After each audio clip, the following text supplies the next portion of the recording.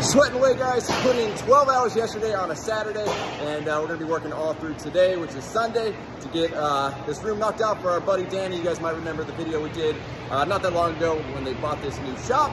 And well, Danny needed a printing room for all his printers, so that is what we're building right here. You know, I just wanted to take a second to say, I don't have to be here doing this. You know, I've got other sources of income.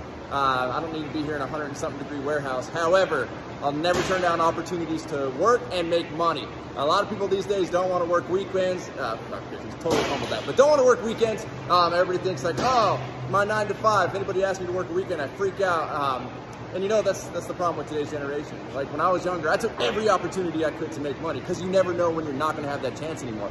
You know, the economy's kind of doing some weird things right now. You don't know that you're going to be guaranteed a job and or income. So take everything that you can now.